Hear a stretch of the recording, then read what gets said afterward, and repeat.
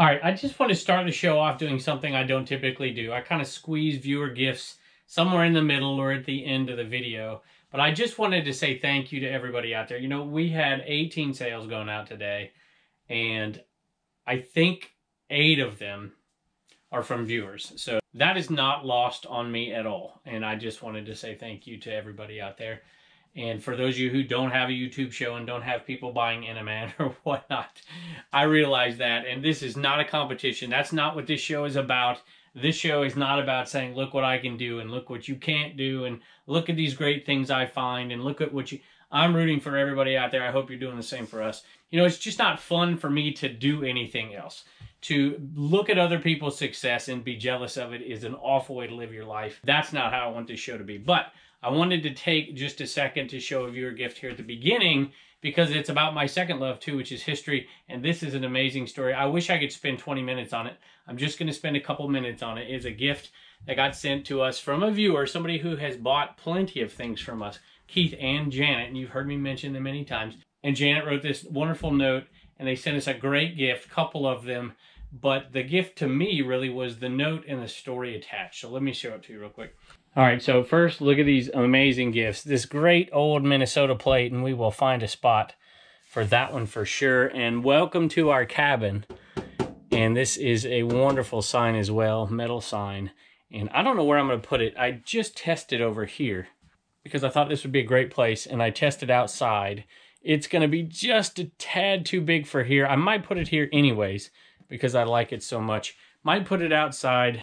I might also put it right here because it does fit in this space, but you can't see it too much there. All right, but back to this. So this was bought out of an antique shop that both Keith and Janet are apparently friends with the owner. And I can't tell from the date of this and who wrote it.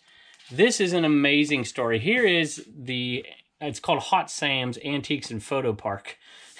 Just this eclectic, obviously it's a collector here. And it's Lakeville, Minnesota. I think that's right. And I haven't read this, but I did read this whole story here. And I'm going to read this soon. But just look at these interesting places at this. And they apparently, if you remember, they bought an Enaman and they sent it to these folks or gave it to these folks. And she said that it is working its magic in the antique store. But when I read where this came from and the history behind it, I just was, to be honest with you, I got emotional. I don't know if you know that about me, but I get pretty emotional at strange stuff, just being sentimental. And I just absolutely loved reading this story here. So I can't wait. I don't know if I'll ever make it up that way. That's one part of America I've never been to. But let me tell you what. I'm going to put this card back there, and if I ever get a shot to make it up to this place, I'm going to make it up to that spot. So here is this. Obviously, I don't have time to read this. But this is this amazing story of an immigrant to our country in 1920. And this is an Armenian who's coming to the United States in 1920. And, you know, I'm a history teacher, so I teach my students to read between the lines of history. None of this story is actually in here. But if you know history, you know that the Armenian genocide had taken place in the years preceding 1920, all the way during World War I as the Ottoman Empire collapses. And the Armenian Christians were being slaughtered and rounded up and all kinds of things. And the Armenian diaspora occurred. And a lot of Armenian Americans come to this country then. And this is an absolutely amazing story. I will maybe read it sometime. I don't know. Maybe I'll take pictures of it and put it on Instagram. But just an amazing story. And it intrigued me. And I just totally paused my day to read it, of an amazing American. So it's written by Gladys Hood, who is the daughter of the person that this is written about. And I don't quite know the connection here, so if you guys could help me, fill me out here, the connection to the present owners of this store. But there is a connection, obviously, and you'll see this here. So, and they talk about an antique store. And at any rate, Keith and Janet, thank you so much. You made my day in so many ways by sending this to me, and I appreciate it. And for those of you who are like, all right, Kevin, get on with the show, I'm sorry, I just had to do it. It was amazing. And if you live up there, look this place up and go tell them Commonwealth Picker said hi, because that was awesome. So thank you so much to both of you, and on with the show.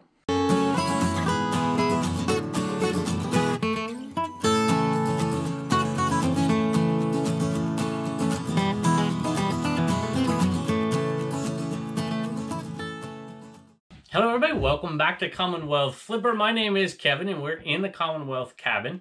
Thank you for indulging me with my little story. You know, like I said, I get caught up sometimes. I get emotional about strange things. Not that that's a strange thing, but whenever I get those interpersonal stories and that story of struggle or triumph, I just love it. I absolutely love it. And throw in a little bit of history and you got me hooked. So at any rate, let's take a look at what sold today in here. I had an interesting sale. It was a bit of a slow day. If you throw out the Enderman, it was a bit of a slow day of sales, but that's okay. I have not been listing too much, and you have the summer slowdown. Hearing lots of murmuring out there of a real slowdown for the summer like you would typically see. Not from everybody, because I see some folks saying, you know, sales are crazy, but I think overall sales maybe have kind of peaked for a little bit of the summer, and we'll kind of see what this roller coaster takes us. But if you're new to selling, you're going to have a roller coaster. There's just no doubt about it. It's not going to be great every day. Some days are going to be good. Some days are going to be bad. And just take the opportunity to use that time to do something else productive in your life. Not necessarily in reselling, but do something productive. So anyway, hey, I'm wearing that hat, Dan. So thanks so much. Appreciate it. And look at this. I'm wearing my t-shirt as well. So we appreciate all of the nice folks out here. So we do appreciate all the kindness and all the folks that have sent us something. Let's take a look at what's something. All right, first one here is kind of boring, but it's exciting to me because this was part of last year's club head cover buy at the golf course that we buy their lost and found stuff. And this was one I wasn't sure was ever going to go. It has a hole in it. It's generic. I'm like, do I even list this thing? And I was about ready to give up on it. And it sold. So this one sold for, I think, $7.91 free shipping. So it didn't sell for much, but I didn't have to give up on it and get rid of it. It did sell, so I love those. All right, I got to move Mickey and Minnie back here. Got to give my wife credit for this one. This was, we picked this one up at a garage sale. I don't think I've aired this one yet. I don't think. Actually, we might have. And picked this one up in a lot. I think all in maybe $1 or $2 because we bought it in a lot. These sell, there's bigger ones of these. I think these are Empire. I think that's what they're called. Let me look, I can't remember. Empire Plastic Corp, 1968. And this is just a little one. And my wife saw it, and I'm like, yeah, I missed that too, you know. I do get distracted every once in a while, you know. I think Patriot Picker was there. And we grabbed this, and it sold for $20 plus shipping, and it's really light, so I love this. It's an easy seller. This will probably go in the shoebox. The USPS shoebox is probably what it'll fit in. They're not completely unbreakable, and the older ones are a little bit more breakable, but they're pretty sturdy.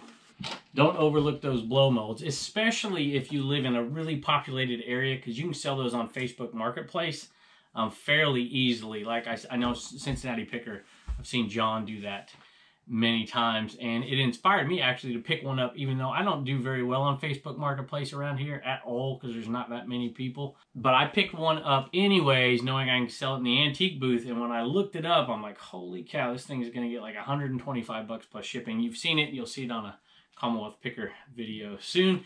This was something, it's funny, viewer bought one of these the other day, and another viewer bought one today. I mentioned in the video, I'm like, hey, watch this. You know, this is why I want to pick this up. Somebody's going to buy this thing. And of course, 2 viewers did to make my prediction come true. It's a little easier when you got viewers that are watching you pick it at a garage sale. Originally 78 cents. Somebody asked about stickers, and I've heard this talked about on other shows often. I don't take the stickers off of vintage items. If I had a sticker on a new item that said one price and I'm selling it for a lot more, I would take the sticker off. But on an old item, sometimes they want to see that old sticker. So this is a Kmart blue light special, I suppose. Auto visor tissue holder. Fits all car visors.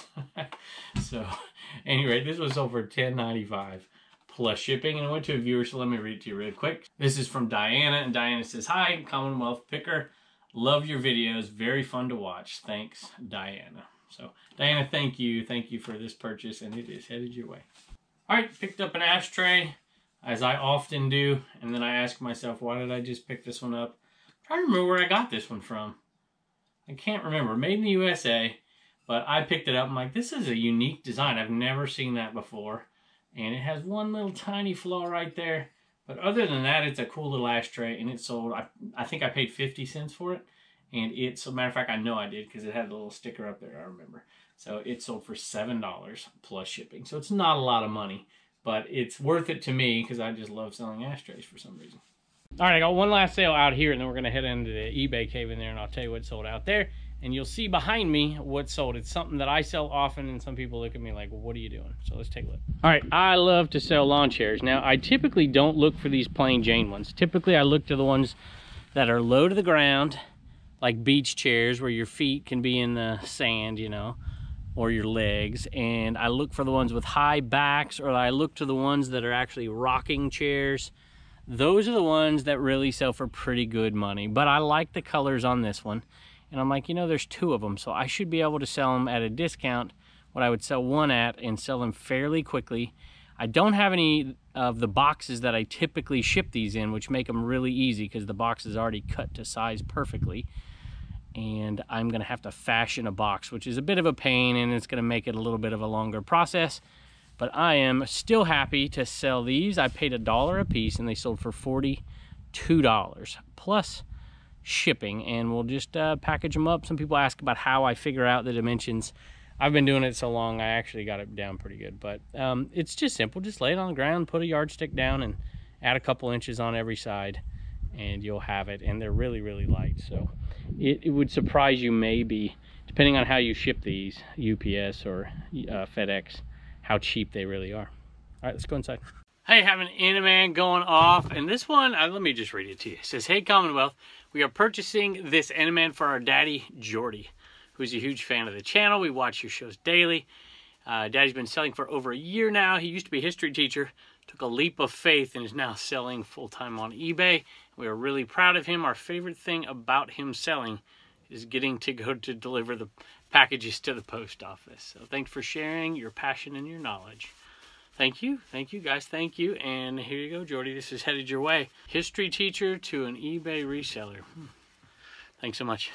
Sounds like the homeschool hustlers need to meet your kids.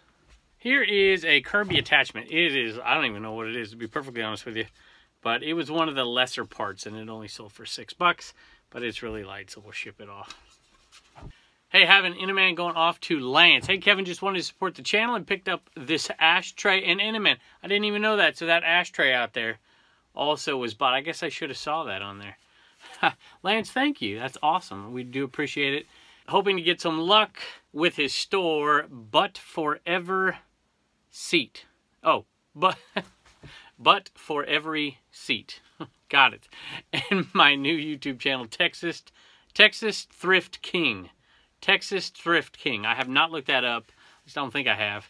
So I don't have a little shout out here for you, but maybe I'll put it in the editing. Texas Thrift King, and I will check that out. I enjoy watching you, Dave, Matt, Lonnie, and John, and learn a lot from you guys. I wish you and your family the best. Lance, thank you so much, and I love your store name, But For Every Seat. Love it. All right, here's another Kirby attachment sold to somebody else. Kind of odd that these sold on the same day, but they did. Let me make sure they didn't sell to the same person. All right, and it did not sell to the same person. So this one was $12.95 plus shipping on this one, and this one is not going to stay under first class, I don't think, at least not according to the data up here. So this one's going to go out priority, and so when in doubt, and part it out. All right, got one going out to Deborah, Renee, Ann, and this one going out to Jeff. Love the videos. Just moved from an apartment to a house, so I now have my own eBay cave. Having a dedicated space is game-changing. Yeah, I definitely would say that. So how many of y'all out there sell from your bedroom? That is definitely not a dedicated space. Should be dedicated to something else. All right, got a pair of Sperry's here. This looked like something I would pick out at a garage sale. No chance. Blue Ridge Mama got these, I believe, at the Goodwill. It's probably $3. $12.95 plus shipping for these women Sperry Castle Hill green and white sandals. Wedge cork heel. She also did the listing. So thank you, Blue Ridge Mama. I think this one is last one, and it's going out to Tom, and it's on my phone here. He says, long-time viewer, first-time buyer. Been selling on eBay for almost 20 years, but started taking it more seriously last year. Learned a lot watching you and other YouTubers. Thanks for passing your knowledge on. My eBay store is Okie Picks and more discounts. Disc, D-I-S-C. So, at any rate, thank you so much. We appreciate the sale, and you guys are great. And I don't know if I did the Homeschool Hustler store sale or not. If I didn't, head out there and we'll do it. And if I did, we'll see you next time. Hey, we got a Homeschool Hustler with us. We have Reagan. And I picked Reagan for this one because Turner probably wouldn't want to sell this, would he? No. And you want to tell him what it is? Well, it's Blazing the Monster Machines, but it can turn into a firefighter or a truck thing. Yeah. And this thing comes up too. Yeah, and I bought that at a sale not too long ago, and I think I paid $2 for it. I think they asked $3 and I paid $2, and it sold for $16. So you're gonna get $1, okay? To save, $1 to spend. You want to tell them how much money you have saved so far? Well, I have 100 here, and then 245 in the bank. Holy cow, you have saved almost everything that you've gotten. That is impressive. All right, well, thanks for joining us, Reagan. Bye. Bye. Hey, I want to take a second to show you this. This is 2 vintage lawn chairs, 2 of them. So normally I package them in the 7x7, or excuse me, I package them in the box that the number 7 USPS boxes come in. But this is actually from the box that I get my bubble wrap in, right here, which is looking a little shabby. And there are 4 of them in that. So this box is twice as big as this. So everything, the dimensions this way stay the same, but this way got cut in half, basically. And I repackaged it up. Took me a little while. The other box is easier, but, you know, $42 plus shipping on this. And the shipping turned out to be overestimated by a couple bucks. So that's fine. It'll pay for the fees. So, you know, I'm going to end up making like $36 profit on this thing, which is not too shabby in my humble opinion. And I like it. It's $21 and some change for shipping for this one, but it's going out pretty close. So I think 2 states over. And it is also going FedEx. So 2 lawn chairs came under 9 pounds. So this box is under 9 pounds. And just to give you a quick little look at the dimensions, it's looking, what, 33 inches by, I don't know, what do we got here? This way we've got 23. So there you go. It's going out FedEx. UPS would be fine too. Post office, no bueno on this one.